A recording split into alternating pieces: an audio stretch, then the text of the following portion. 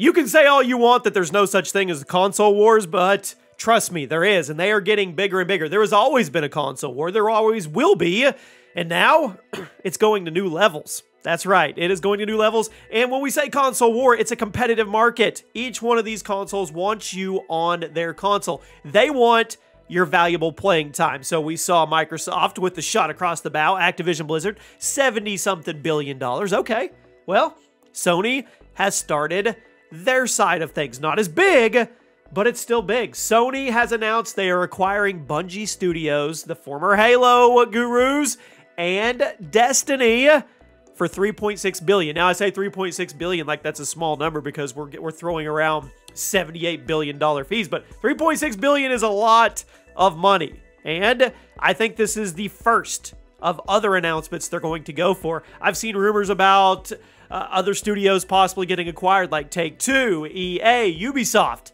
It's going to be interesting. Whoever gets the GTA franchise, it's checkmate if you ask me. But yes, Sony is getting Bungie for $3.6 billion. Good move? Bad move? What do you think?